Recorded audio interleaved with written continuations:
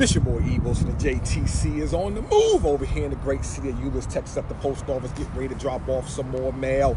We got letters, 3 more letters, all going out to the Price Daniel Prison in Snyder, Texas. If you've been following me, you know that we was at the Daniel unit on February 29th.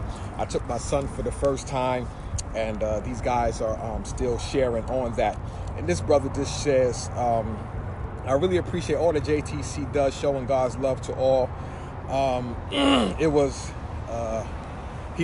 sharing that he wanted to say something. He wanted to speak about something, but it was hard because of all the crying that was taking place in the service when I brought my son. He said this service and how it went down with my son and all really touched a lot of us on a lot of different levels. Most of us are here away from our sons. You know, one particular guy, I don't think I shared that, had just lost his son the last time I was there in November. And same age as my son.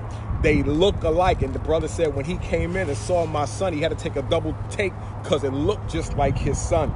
And he just said that to see a son turn out right, knowing the Lord Jesus, and it gives us hope.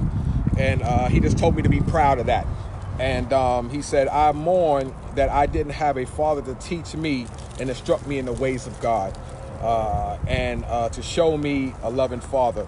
So they really appreciate that. I didn't know how it was going to go down, but just remember, most men in prison never had a relationship with their dad. So that was powerful. And another brother said that when he came in and he saw my son, he didn't even know what to say, and he said he really wanted to pray before we left, but my son was surrounded by so many men.